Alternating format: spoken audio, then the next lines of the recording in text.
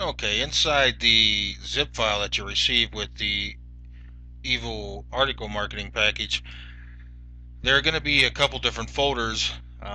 Initially, in the first part of, when you first go inside the folder, you're going to find the PDF that actually explains the Evil article marketing methods, and then you're going to also find two subfolders. One is going to be the videos folder, which you will be referred to different videos uh, while you're reading the PDF, and that's where you'll find those. And the second one will be the scripts folder, and that will have the scripts that we're talking about when we're mentioning a double meta refresh. So right here we want to explain the actual theory behind a double meta refresh and why it works for this type of traffic for promoting and boosting the views on an e-zine article. Right here we have a pay-to-click source, and what's going to happen at the pay-to-click uh, place like Donkey Emails is they're going to display your ad. And your ad could be just about anything because these people are getting paid to click it, so it really doesn't matter. What's going to happen is they're going to click it and they're going to go to your first domain. You will need two domains in this strategy that'll be hosted somewhere. Some of the free hosting companies, it would work with that as well, as long as they allow you to upload PHP scripts. That is fine. Uh, but if you have two regular domains, even if they are completely done websites, it does not matter, because you're going to only be uploading two files, which is track1.php on your first domain and track2.php on your second domain. And what's going to happen is these pay-to-click people are going to click the link, the advertisement. They're going to go to your first domain, which is going to be the URL that the paid-to-click people click is going to be like, for instance, www.mydomain.com/track1.php. And when they hit track1.php, track1.php is going to check to see if the pay-to-click refer is still there or if it is missing. And what I mean by that is e-zine articles, for instance, will track refers for traffic that is coming into their site. And what that is if somebody clicks on a link, if you click on a link on any website and go to the next website, often what will happen is your browser will show the URL that you came from to visit their site. And we don't want the e-zine articles to actually see the URL that we came from. So what this actually does is kind of make the browser blank out the refer because it kind of forgets where it came from. Let's say that's probably the simplest way to put it. What happens is domain one, they will click on the pay to click link here. They will go to yourdomain.com or whatever / track1.php.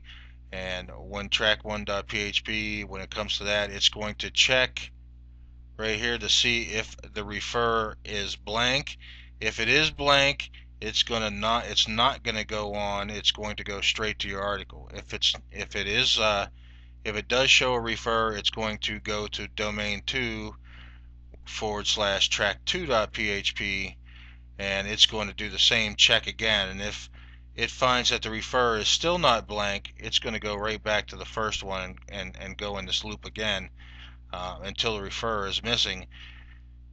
If it does find the refer is blank, it's going to go ahead and go to your article.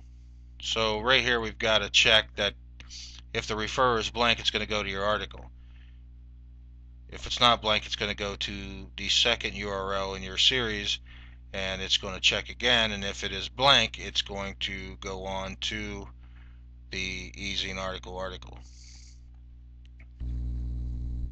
So now that we actually have a understanding of what's going on, when you go into the actual scripts folder in the Evil article marketing package, you're going to find a track1.php, a track2.php, and a winner.php.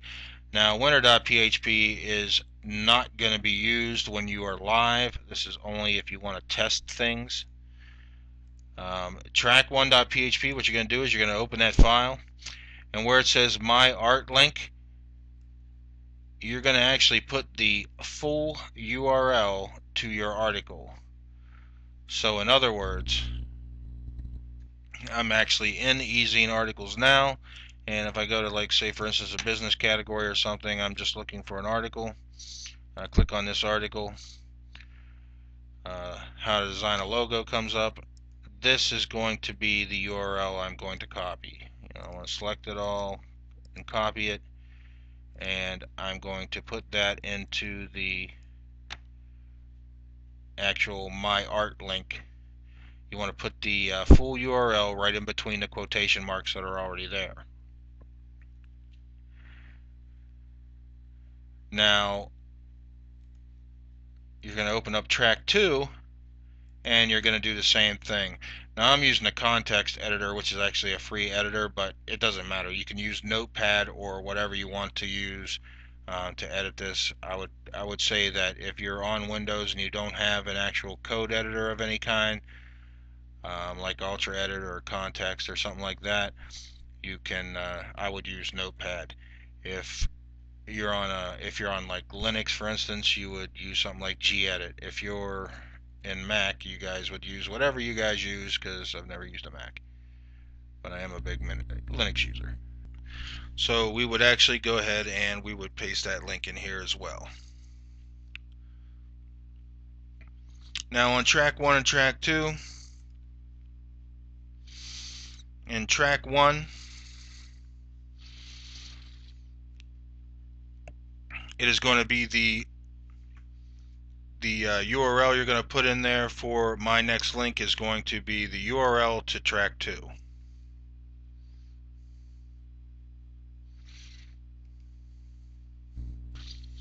So for instance, if I owned the domain mydomain.com, I would put /track2.php.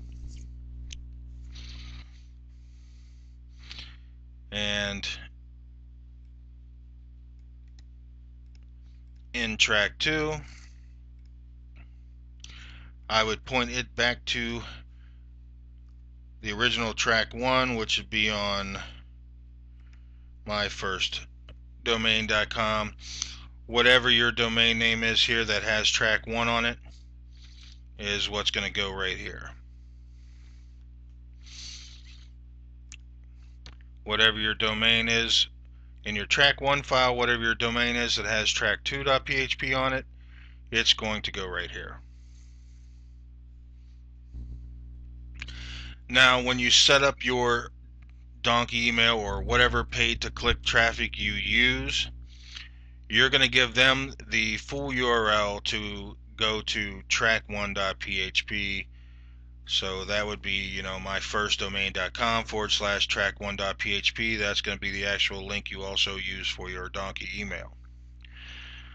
So just to explain what happens here, person clicks from their pay-to-click, they end up on track1.php. What happens is it's going to check right here to see if the refer is blank. If the refer is blank, it's going to do a meta refresh instantly to your article. If it is not blank, it is going to go to your next link, which would be track 2. And track 2 is going to perform the same check to see if it is blank. If it is blank, it's going to go to your article. If it is not, it is going to go back to track 1. Now the actual winner file that I have here, you could put this on a different domain, and for testing purposes you could make your article link actually the link to whatever domain you have winner.php on, and make this mytestingdomain.com /winner.php, and you would do that on both of these.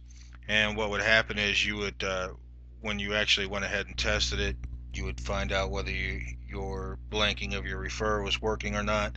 In most cases you won't have to test this anyway, but I left that in there just in case you want to test. And what it's going to do is if your refer is blank, it's going to say the refer is blanked. If it's not, it's going to show the refer, which would be the URL of wherever you came from. But anyway, after you have track 1 and track 2 set up on your first domain that the pay-to-click traffic is going to be pointed to, you're going to go ahead and upload this, and like I said, it can be on a website that is totally developed already as long as there's not a track1.php in it. So for instance, if you're on HostGator or something, domains are usually kept in a folder that is actually the name of the domain. So if you had bluewidgets.com, you would go into FTP, go into bluewidgets.com and upload track1.php. And if you had another one called greenwidgets.com, you would go ahead and upload track2.php to greenwidgets.com, and you can put it right into the root of the website as long as there's not another file named track1.php or track2.php, and I doubt there will be. After you do that, your first domain, which in this example we called bluewidgets.com, your pay-to-click traffic, you would send them to www.bluewidgets.com/track1.php, and it would be the same thing. So basically, if we were doing it the way I just said it, bluewidgets.com is your first one. Actually, I'm sorry, that would go into the second file, and this would be greenwidgets.com. Again, let's look at this. Pay-to-click traffic goes to bluewidgets.com/track1.php. It comes down here and checks. If the refer is blank, it goes to the article or to your winner.php file if you are in testing. If not, it goes down to greenwidgets.com/track2.php. It does a check. If your refer is blank, it goes off to the article or your winner.php file if you are testing it. If the refer is not blank, it goes right back to bluewidgets.com/track1.php. So like I said, we kind of assumed that most people would know how to do FTP on their websites, etc. If you don't know how to do FTP, FileZilla, if you do a search in Google for FileZilla, you will actually find it. It's a free FTP client. If you go to something like youtube.com and type FileZilla tutorial, you'll find a lot of tutorials in there that show you how to use FileZilla that will actually be better than anything we would actually put in this video. I've seen some pretty elaborate tutorials that show a lot about FileZilla, so if you don't understand how to use it, go to YouTube or something. There's plenty of information on there on how to use something like FileZilla. But that's about it. It's pretty easy to set up. It's a little confusing when you first think about it in your mind because you're going from your pay-to-click traffic to your domain that has track1.php on it, and then you're also doing your track2.php, and track2.php actually goes back to track1 if it finds that the refer is not blanked. But you should be able to figure it out. It's not very hard. Just go ahead and use maybe the winner.php, put that on a different domain and test it, and that way you'll know that it's working ahead of time.